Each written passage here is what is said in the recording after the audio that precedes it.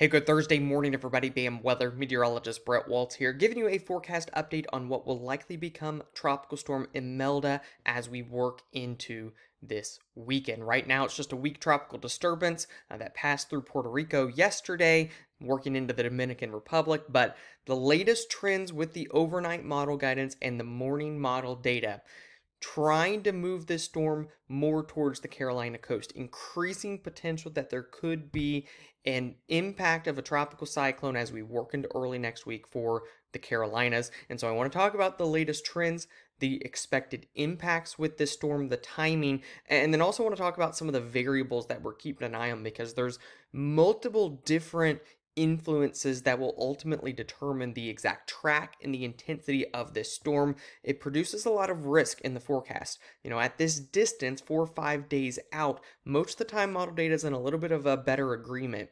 Trying to trend towards some better agreement, but not quite there yet. And I want to talk about why as we go throughout this video. Starting out, this is technically called Invest 94L right now. It's a non-tropical disturbance out here moving through the Dominican Republic this morning. It will continue to push north into the east towards the Bahamas as we work over the next 24 to 48 hours, and in that time should develop into a tropical storm, but it's not even named yet. Now, we do have Humberto out there in the middle of the Atlantic Ocean. If we take a look at that, it's expected to develop into a major hurricane, but as you can see here with these tracks, not expected to get close to the United States. It should stay well out to sea. However, its exact track will likely ultimately impact how Imelda evolves over the coming days. The trend with Humberto is a little bit slower, a little bit further east. That would limit its influence on Imelda and ultimately make it easier for Imelda to work towards the U.S. coast. If we take a look here at the area where this storm likely develops over the next 2 to 3 days, it's going to be in the Bahamas or just east of Florida. I think personally, just looking at the data this morning, it likely develops into a tropical storm somewhere in here as we work into tomorrow evening or into tomorrow night, certainly by Saturday morning. So that is what we are keeping an eye on as things stand right now. In terms of the ensemble guidance and the overall forecast consensus, these are the last 4 runs of the multi-model ensemble: the European, the American, the Canadian. You can see it has been ticking west pretty consistently over the past 4 runs, moving closer and closer to the U.S. coast. But you may say, okay, well, it's still way away from the Carolinas at this point. It is, but keep in mind, we've gotten 2 additional sets of data of hurricane models that have come in this morning since this has run, and they have continued to tick further and further west. In fact, if we take a look at the evolution of the operational or the deterministic weather models, these tracks that you see here are just the different various outcomes in terms of where Imelda would track. This was this was on Tuesday night into Wednesday morning. You can see all of these kept Imelda way off the shore. Here is a look at the runs yesterday afternoon, actually even weaker and further south and slower. Take a look at how different the models now are with the latest morning run. Substantially further west, not curving it further to the east. In fact, this is even different than what the overnight models looked like. Those models split, with half of them moving inland and half of them moving out to sea. Now almost every single model that we have here is making an impact somewhere between Georgia and North Carolina. That is a staggering trend just over the past 24 to 12 hours or so, and it's certainly not one that we can ignore. And so we did a deep dive this morning trying to figure out, okay, why is this trending the way that it is? Is this realistic? And ultimately, what will the intensity of this storm actually end up being? If we take a look here, this again was the multi-model ensemble last night. This shows you a little bit more of the spread rather than just one line. This shows you the various outcomes. You can see very high confidence here. These oranges and reds, very high confidence that this storm is going to work through here over the next couple of days. Where model data had been diverging is there was a set of ensemble members that were moving towards the Carolinas in here, and then there was a set that was recurving out to sea over here. The trend with the latest data, that's again not necessarily reflected on this map, has been more and more so towards this western idea. I would say increasing potential for a landfall in either South Carolina or North Carolina as we work into early next week, likely late Monday into Monday night. So, what is the deal with this trend? I want to talk about the different influences and what I am keeping an eye on over the next couple of days. If we take a look here, the old run of the European model, Humberto was very, very close to Imelda. In fact, what ended up happening is what we call the Fujiwara effect, where the stronger storm began to pull and kind of slingshot Imelda further east out to sea. The latest run is so much slower with Humberto that it allows for less influence and for the steering winds aloft to have more of an impact rather than the outflow from Humberto. So the further apart these systems are, the more likely that Imelda will track northward towards the coast rather than curving out to sea. Here is the influence of what typically happens. Especially if Humberto was the faster of the hurricanes, you would almost get this counterclockwise rotation. They would rotate around each other, and that would slingshot Imelda further to the east. On the newest data, with the slowdown of Humberto, that is not happening. Now, there's another factor as well that has been influencing the forecast, and especially with the American data.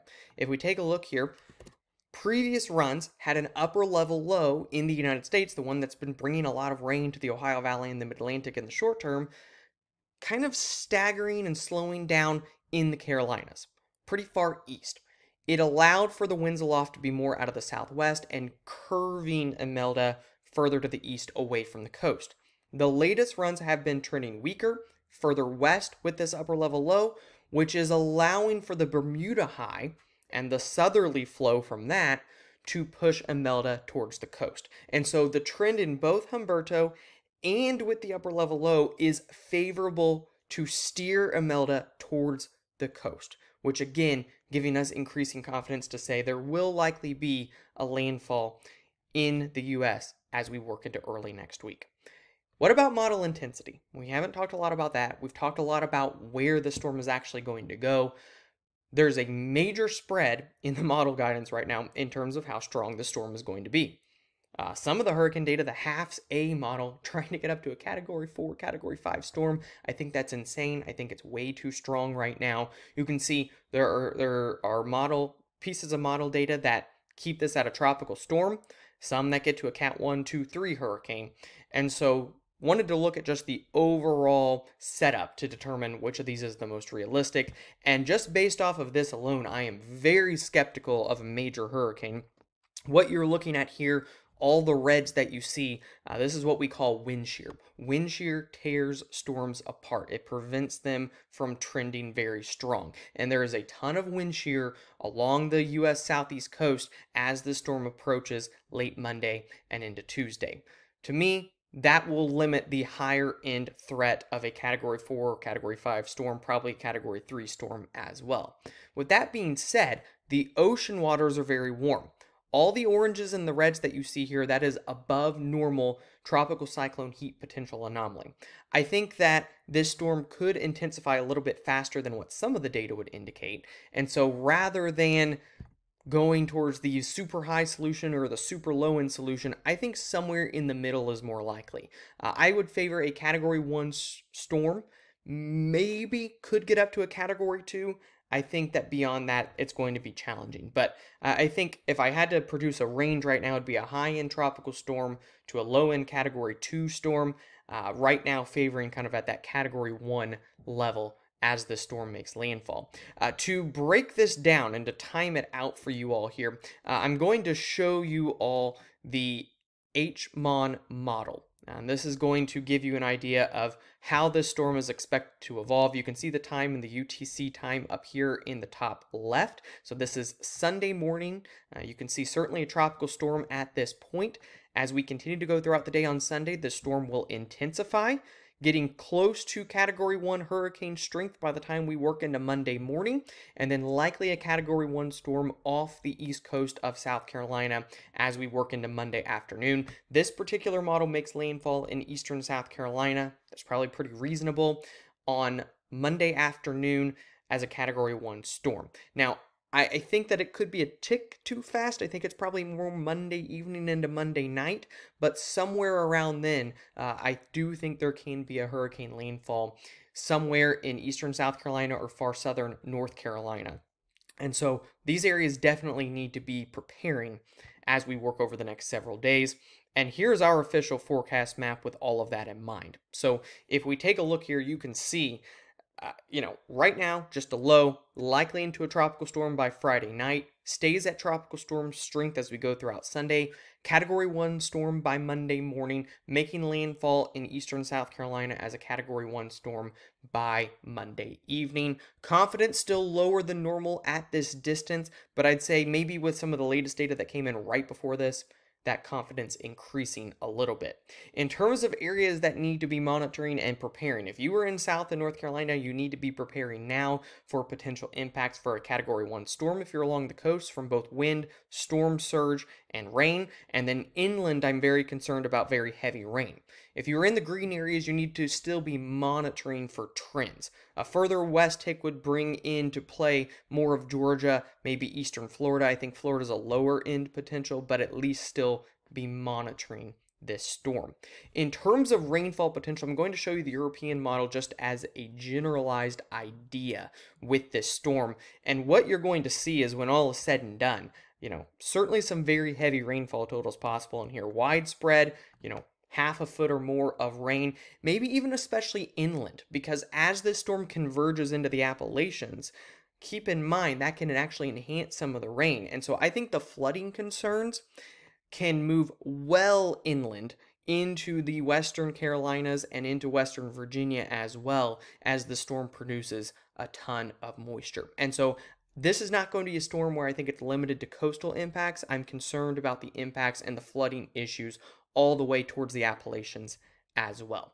We'll have more fine-tuned details as we get a little bit closer, but that is the forecast thought for right now. I know this is a longer forecast video, but I just wanted to break this down as much as I possibly could. Thanks, guys, and have a great rest of your day.